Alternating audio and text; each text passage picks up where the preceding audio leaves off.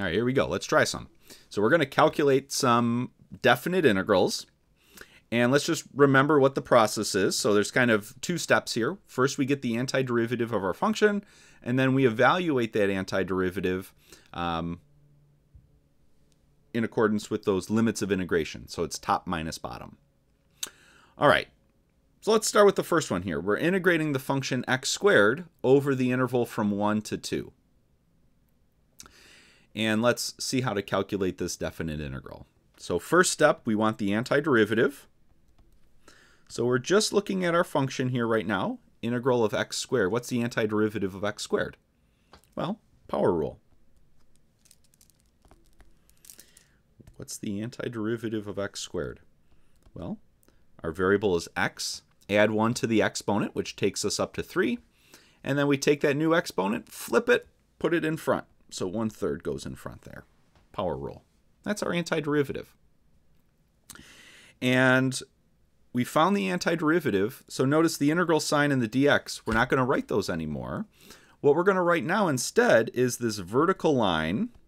And we're going to evaluate from x equals 1 to x equals 2. So this is the first step. Get the antiderivative. All right, there we go. We have our antiderivative. Now we're going to do the evaluation. So that comes into the second step. So we're going to take this top number, 2, plug it in. So we get 1/3 times 2 cubed. That's what we get when we plug in the top number. And then we take our lower number here, the lower limit, plug it in. And we get 1/3 times 1 cubed. And then we subtract. And this actually simplifies down. But the main step here was we do our evaluation second. Not too bad. This is our answer.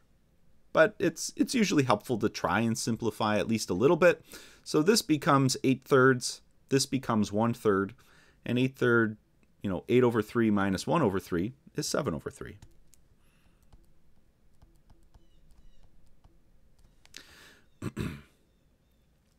So there we go. We've calculated this definite integral using the fundamental theorem of calculus. So let's just notice a few things. First thing, our answer is a number. Okay. We'll see what this, again, we're getting practice right now just calculating these definite integrals. We'll see what this number actually means. We'll see some interpretations of it later on in future lessons. Right now we're just seeing how to calculate it. And then notice when we actually found the antiderivative right here, this 1/3 x cubed, we didn't use plus c because if we had, we would have had a plus c right here and we would have had a plus c right here, and those just would have gotten canceled off. So we didn't use plus c for our antiderivative. Again, it's not technically wrong. We could have, but it would have just gotten canceled off. All right, not too bad. Now, one thing we want to note is the function little f of x equal to x squared is continuous on the interval from 1 to 2. So the function we're integrating has to be continuous. Has to be continuous everywhere in between those two endpoints, 1 and 2. So it has to be continuous on that entire interval, which it is. X squared's a polynomial, power function. It behaves nicely. All right, let's try another one. Let's look at this definite integral where we're integrating the function e raised to the power t, and we're integrating from -1 to +1. So again, we want to just note the function we're integrating here is e raised to the power t. We just want to kind of keep track. Yeah, it is continuous. Exponential functions are always continuous.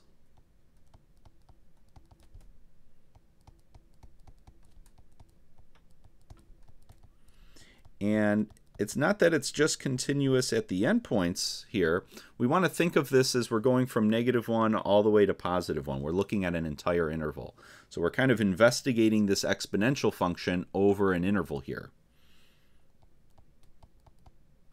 That's really what we're kind of doing with these definite integrals. Okay, so how do we calculate the definite integral? Well, first step, find the antiderivative. Now, it's not going to look like we're going to do anything, but we actually do. So what is the antiderivative of the natural exponential function?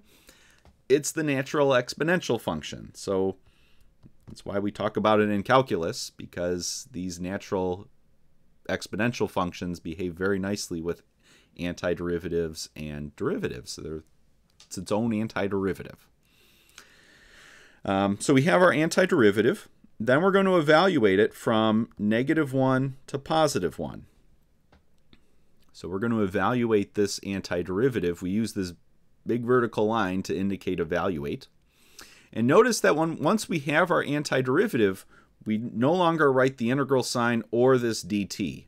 So those were kind of, those two pieces of notation there are telling us really find the antiderivative of this function with respect to variable t. And then once we actually find the antiderivative, which is what we did right here, we no longer write them.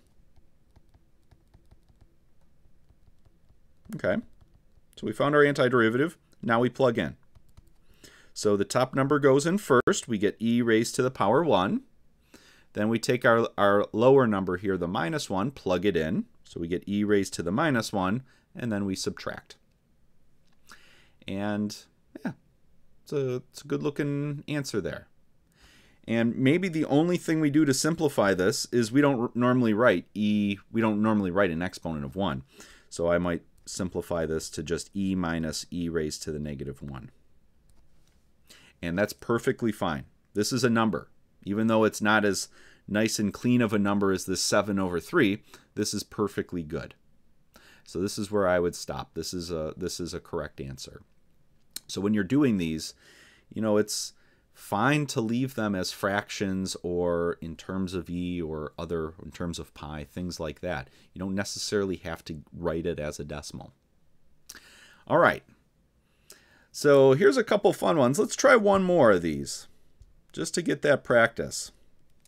So here we go. We have the function 1 over x squared, and we want to calculate the antiderivative from -1, or we want to calculate the definite integral of this function from -1 to +3.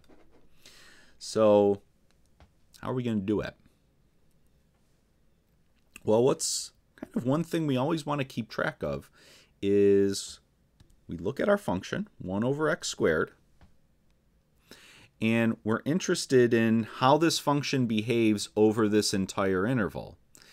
And we're going from -1 to +3. And if we look at this function,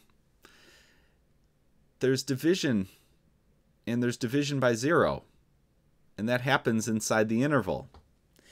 So unfortunately, we're not going to be able to answer this one. So we cannot use the fundamental theorem of calculus, part 2, to answer this question. And the reason is because 1 over x squared is not continuous on the interval from -1 to +3. There's a discontinuity somewhere in that interval, which happens in this case at x equals 0. So this is something we want to just kind of keep in mind if we're integrating a function, if we're calculating a definite integral. We just want to keep in mind, is the function continuous, and specifically, is it continuous on this entire interval, in this case from -1 to 3. We're going to be able to answer this question. We'll see how to answer it in Calc 2. So there's much more going on behind the scenes here. So we will eventually be able to answer this. Just right now, we want to keep in mind the continuity of our function over the interval. All right. So we've seen some little examples for calculating definite integrals. We'll practice some more, but next we're going to look at some properties. So we'll see you there.